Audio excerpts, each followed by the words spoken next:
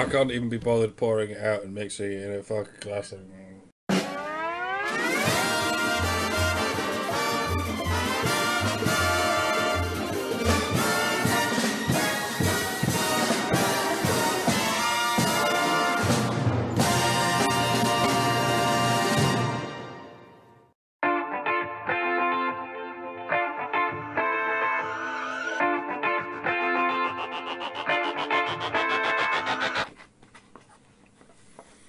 I will take the large black one, please.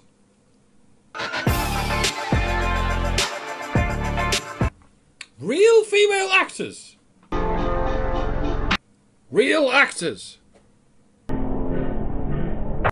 If they weren't real actors, what would they be doing? They'd be pretending to be actors. Be acting. Real actors. That might be the most ironic pair of words I've ever heard. And you guys thought I wouldn't notice if you just stuck the word female in the middle of it. Real female actors.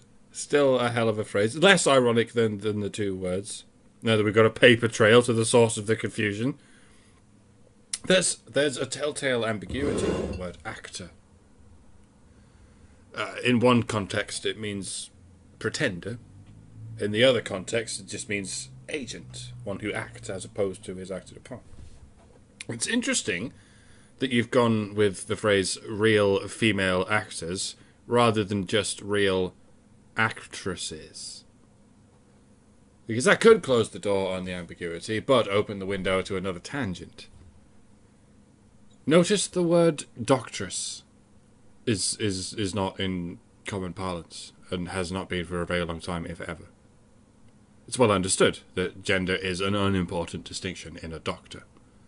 Same goes for mayoress, authoress, ambassadress, all words that have fallen out of common usage or have never been there. Stewardess is in the process of falling out of usage, which is a shame, because stewardess is the longest word you can type with just your left hand. Thousands of people are doing that right now. I just made thousands of people do this. You're still doing it, aren't you? You can't stop. Ah, you are mine. I just made you wiggle your hand like a puppet master. And I can go deeper.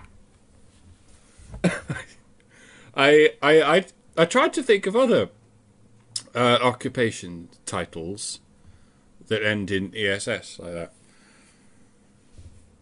And yes, I still haven't fallen out of parlance. And I've thought of 3. 5 if you include princess and hostess as occupations, which, I don't know, maybe. But, yeah, princesses still don't want to be called princes. Hostesses still don't want to be called hosts. Notice these are all positions of considerably high class clout. Actresses still don't want to be called actors. Headmistresses still don't want to be called headmasters. And what's the last one? Waitress. What's so special about a waitress?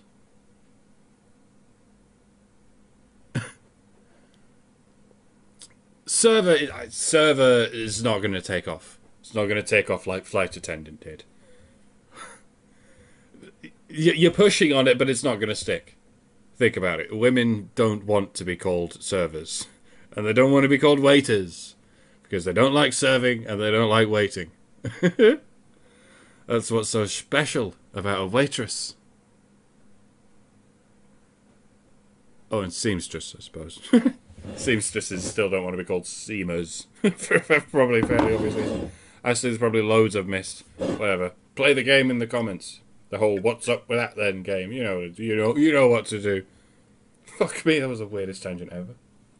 Females applying for this role must be between 18 to 25. Males can be much older. So they don't want children or old women. Yeah, don't go over there. I think they might just be harvesting people. She should be wearing an apron with maybe a floral pattern on it to underline femininity. Have you heard of Georgia O'Keeffe there? She made a single observation concerning convergent patterns in flowers and vaginas. And she painted a quite staggering, I mean limping amount of pictures illustrating that observation. She's one of America's most celebrated artists. So the connection between women and flowers is hardly some kind of patriarchy, and it's not even arbitrary. People do get identified by genitals, and flowers are the genitals of plants. The male parts are the stamen, and the female parts are the stigma. So, to compare either a man or a woman to a flower is at once equally appropriate and not appropriate. The flower is a symbol that sexes people and unsexes them in the same poetic breath. And it's not just women who like flowers. Men have been known to be quite fond of flowers. Flower power was a thing. Ask your uncle. Your granddad. Fuck me, I'm old. And yeah, there's a lot of flowers in art and poetry made by men. A chap called William Wordsworth, famously very fond indeed of daffodils. And he couldn't even smell. Straight up, Wordsworth. Couldn't smell a damn thing. Still madly in love with daffodils. Even anosmic men love daffodils. It sounds like a mnemonic for remembering musical scales. Even anosmic boys, even anosmic boys enjoy daffodils. Even anosmic boys enjoy daffodils.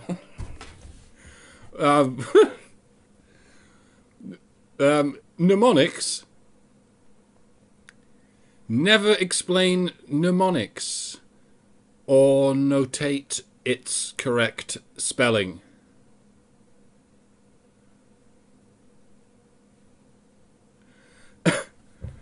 If you pay attention to my Twitter, you can sort of tell whereabouts I am in the video. She loves being a woman, so she probably wears a push-up bra. Nice. I'm trying to see where you're coming from using the gender flip.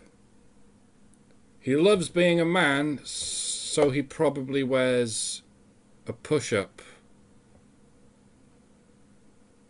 Okay, so the only part of a man's body up which clothes are designed to push is the Three Stooges down there. He loves being a man, so he probably wears Speedos. That makes perfect sense.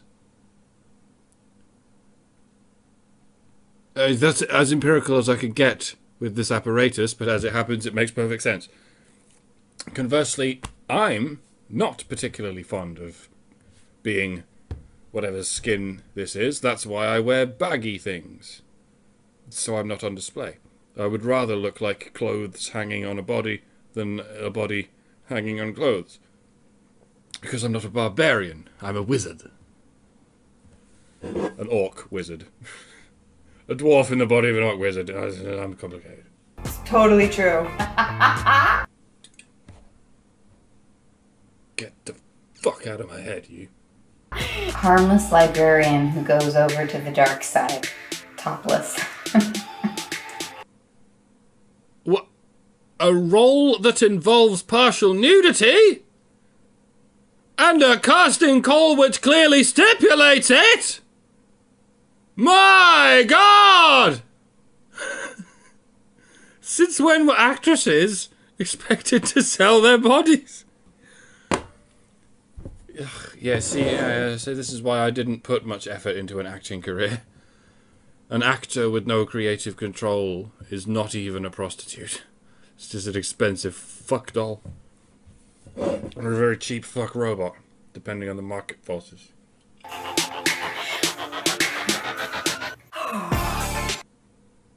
I'm not entirely sure what's going on here, and I don't think I like it. Her role involves a short sexual activity, but nothing to worry about. Yeah, again, a lot of roles involve at least one short sexual activity, especially in romances! And if a role involves any sexual activity whatsoever, then the casting call must clearly include that detail. Too many production companies have been sued into the ground for springing it on an actress at any other point in the proceedings. You're complaining that these measures are put in place, but believe me, you would be complaining even more if they were not. And you are complaining about the intrinsic properties of the romance genre, but I get me the feeling you'd be complaining even more if we took it away. Women want sex stories, and you are disgusted by sex stories that involve women. And that might mean you are disgusted by the things you love. And that's actually perfectly understandable. Perhaps normal. Seriously, don't worry about it. But I really hope you're not blaming the patriarchy for shit that's clearly women's responsibility. LOL.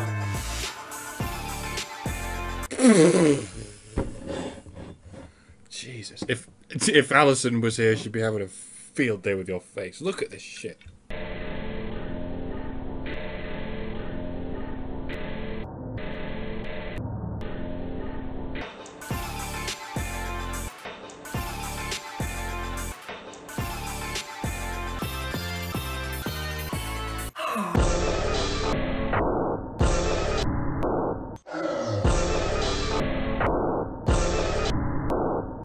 I realise I've passed the point at which you wish it wasn't happening anymore. But fuck off, I run away with these things sometimes. Her scene will include being screamed at by a clown and being gagged briefly. Shut up! As long as it's briefly, that's okay. Shut up! She's actually pretty, even with no makeup. I'll give you that one, actually. That is completely useless information for an actress. Unless it specifically means come to the audition with no makeup on. That's what it means, isn't it? Lead actress needed for film about feminism. She is moderately attractive. Yes, despite how useless it is to tell an actor how attractive to be, you would be amazed at how many casting calls describe characters as attractive, or moderately attractive, or the like. Male ones and female ones. I'm with you on this, actually. It's not going to weed out the ugly ones. Not at all. It'll only weed out the good-looking ones who think they're ugly. Fucking morons. Oh, and I don't know what's offensive about a moderately attractive feminist. Which way do we go from there to make it not offensive? Methinks ugly feminist would be even more offensive. And attractive feminist would also be more offensive because it would inevitably be interpreted as attractive for a feminist. Yeah, I'm not falling for it. It's impossible to describe a feminist without offending feminists. Nerdy type of girl. Nevertheless, she has a boyfriend who loves her. Well, that's not sexist, is it? It's nerdist. Unless male nerds have developed a reputation for being studs. Did I miss a meeting? Yeah, nerd hatred has nothing to do with misogyny. Don't you dare co-opt that shit. You most definitely do not own it. Nor does anyone. Nor does anyone. Down Hitches. Starring role in a low-budget R&B video. Free lunch. Yes, music videos require extras. Supporting artists, if you like. And production crews usually include a catering unit, who's more than happy to include the supporting artists in the lunch provided. The lunch isn't the fucking payment. They get the lunch as well as the payment. That's why it's called a free lunch. Not a lunch that costs you 15 hours of waiting around and 15 minutes of performance. Yeah, again, that's why it's outlined in the casting call. People want to know if they're going to get lunch or not in the middle of a 15-hour shoot. When you're in production, there is no such thing as breakfast, and there's no such thing as dinner. You eat that shit on your own time. So everything revolves around lunch. That's why it's a cliche to say, that's lunch, or let's do lunch. Lunch is like this Sabbath hour in production. It's the only time everyone decides, okay, we have to actually put this shit down and relax now, or we'll go insane. Are you sure you're a real actor? A real actor should know this shit. But yeah, if you're not a real actor, then you're really an actor. So I don't know what the fuck I'm talking about. Please only apply if you are of slender build. You're already offended, aren't you? As performance space is limited! That's bullshit. That is not even real. Again, this is not a call for a leading lady. It's a call for supporting artists. Scores of them. They need a crowd of roughly similar-looking people to fill a space. And what they're trying not to say is they don't want to have to explain why a crowd of medieval peasants happens to contain one 300-pound land whale. Comes across as average-looking, but actually has potential to be pretty if she dressed differently. Okay. That, on the other hand, was indeed a description of a single female character, and not a performance review for all women. Perhaps the female character in question wears nothing but flypaper and wet strips of skunk cabbage. Maybe this is actually the plot you're describing. It's a fairly old fable, enshrined in the likes of the Ugly Duckling. The Ugly Duckling was male, by the way. No one's ever held that up as an example of sexism. Or duckism. Hans Christian Andersen wasn't a swan. But it sounds like the kind of thing a swan would say. I got my eye on you, swan. Prefer an actor who is not thin. This is a great role for a feminist.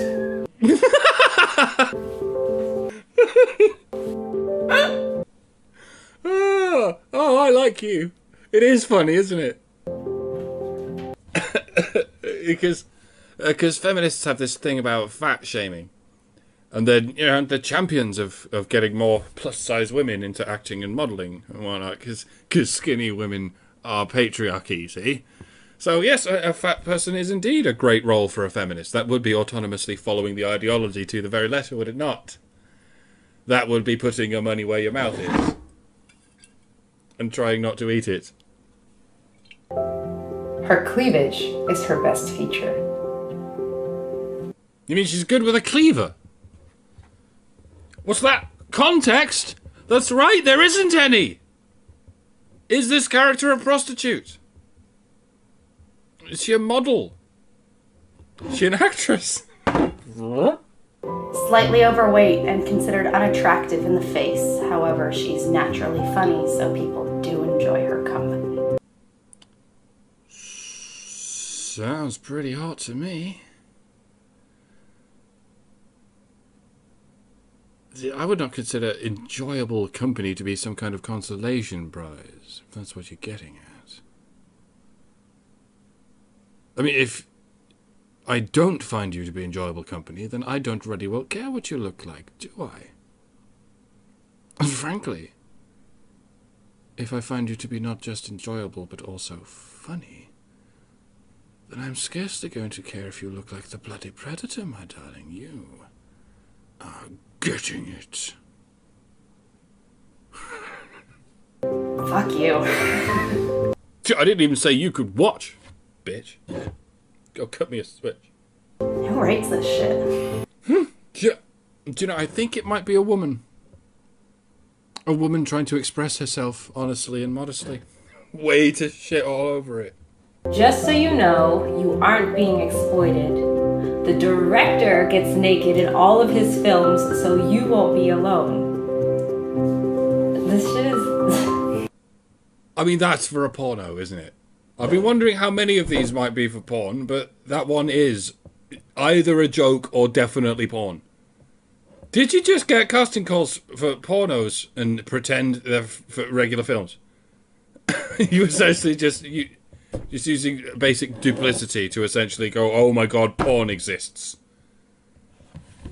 Well, you ladies, particularly you Christian ladies, you've spent centuries staring up at a half-naked man in a bondage scene, and now you're pissed off that we have porn. That joke was very much shoehorned in there. But, like, it's Julia Sweeney. She straight out admitted that she had some of her earliest sexual experiments and explorations with the aid of a Jesus poster. And honestly, I have to wonder how common that is. And has been for centuries. And maybe that's why they insist on having the crucifixes everywhere. Very loose theory at the moment, but there may be a shred of horrible truth in there. The female, a pretty woman for the man to fall in love with, extremely fleetingly. This is a very small, non-speaking role. Yes, fleetingly is the active adverb there. This isn't a main character. On the contrary, it is a character who specifically represents fleetingness. Fleet. Again, what you've described there is an element of the plot. Or just an element of a 20-second montage in the middle of the film. He falls in love with a girl, blah, blah, blah, 10 years later, blah, blah, blah. Those scenes exist. They require unique actors. Not every woman in a movie gets to be the goddamn lead, you hegemonical harpy. Some of them might only appear for 5 seconds of short clips. Some of them might just stand at the back dressed stupidly, looking stupid, and that's all they'll ever do. That is life. You can't just play the woman card and then get the starring role, alright? I mean, you're in one of very few industries dominated by the surplus competition of women. Because for every man who wants to be an actor, there's like at least 5 women who want to be actresses. Or do they call themselves actors now? I don't fucking know. Maybe that's the point. Lead male should ideally be 30 to 55 years old. Lead female should ideally be 20 to 35 years old. So how sexist was Leon? Eh? It's about a man and a little girl. Even a 20-year-old woman can't catch a break in a story about a woman who's not that age. I think you're trying to present a pattern. A pattern concerning women liking older men and men liking younger women. And yes, perhaps there's a biological reason for that. I don't know, it's not my field. But you're not presenting any patterns. You're presenting individual cases with no context. That means taking any ad you can find, perhaps even the ones written in English as a second language, and isolating any part of the description that makes a woman sound unique or different from men. And you can snip it out and call it sexism. No, you can't. This is bullshit. Look, I know it's hard to be an actor, but this is not how you deal with it. No pay, unfortunately. But you will get to ride in a white stretch limo with a midget in a band.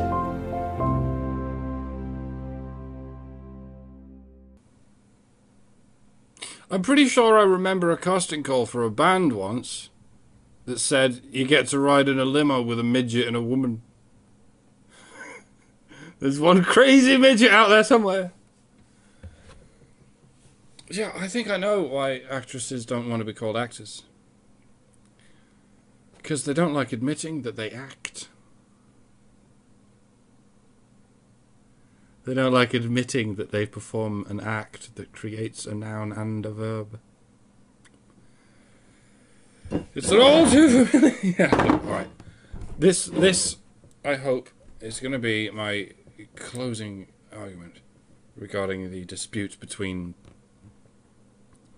people who advocate for men's rights but reject that noun and people who advocate for men's rights and accept the noun. I think I know where you guys are coming from. having mulled it over for a week or so. At first, it baffled me as to how someone could tell you to drop a label, a literal label, and possibly think they're trying to help you, when they are very obviously not. I mean, we've had this argument with the games press. The only thing that's dead and over is that bloody argument. But now this man is being resurrected again. No, you're not trying to help us. You're trying to get help from us by framing it as you helping us. This is what happened. At some point, you advocated for men's rights. And then someone said, "What are you, a men's rights advocate?" And you responded, "No." Ever since then, you've been trying to convince yourself that this answer was true. When according to the English language, it is patently false. There is no brand or organisation involved here. You told a tactical lie. And I never held it against you because it's a perfectly understandable tactic and a perfectly understandable lie. But it's the seediest and most notorious rule of propaganda. If you hear a lie repeated often enough, that lie becomes the, quote, truth. But if you can be made to say a lie often enough, it becomes so true that you have to start fucking with other people's truth. And now you're at the point where you've told that lie over and over and over again, and it's pissing you off. Of course it pisses you off. You fell for the propaganda bear trap, and you've been flailing and gnawing at your ankle ever since. This is why, when social justice warriors talk about MRAs, they never actually talk about people who identify as MRA. They never talk about me, or the Badgers, or Bane, or even Vern. They talk about Sargon, and Teal'dir, and Thunderfoot, and Amazing Atheist. Why? Because they come straight in with "you're an MRA," and you immediately go, "No, I'm not." And they've done you. They've made you tell a lie, and they have you exactly where they want you. They will keep making you say it because they love hearing you say it. "I didn't advocate for men's rights just now. That sort of thing really isn't my bag, baby." And they will do that to the biggest names to whom they can do it. They leave me alone because I'm new to their shit. I just say, yes, that's how language works. Your noun is not an argument, and neither is your initialism. Can we grow the fuck up and have the discussion now? And I get it. They keep calling you an MRA over and over again. And you've told the lie over and over again, and you're sick of telling the lie. So sick that you're reaching a trembling hand out to us tellers of the basic truths of the English language. If we could please start lying as well. And then maybe those horrid SJWs will stop hammering you with this "you're an MRA" line. You think maybe if no one on Earth identifies as an MRA, you can get out of this by saying, "No, there's no such thing as an MRA." And if you honestly think that's going to stop that fucking train, then your brain truly has been rotted by this lie. I'm not demanding you stop telling this lie. So that's your choice. But if you think I'm going to help pull you out of this mess you put yourself in, if you think I'm going to jump into that lie with you, it's a resounding no, I'm afraid. You got the wrong answer, bro. Quit projecting. This was not an emotional response, unlike the one you're having now. I will not fly an MRA flag. I do not consider it flag material, and under no circumstances will I attempt to impose on others what I consider to be the truth. But if you come to confiscate what I consider to be the truth, or even recommend its voluntary relinquishment, then please do not be offended when your offer is soundly rejected. This is my gun, folks. This is what I have instead of a gun. It's the most powerful thing I have. And it might be the only thing that could save my life. And it's called the truth. And I've learned a lot from my American friends. The truth is my gun, and although my greatest hope is that I go all the way to my grave without ever having to use it, nevertheless you do not get to take it away from me. Not even from my cold, dead dick. If this is still not clear, clarify it. It is no longer my job. You have my answer. Auf Wiedersehen. Und Vaffanculo. Huh?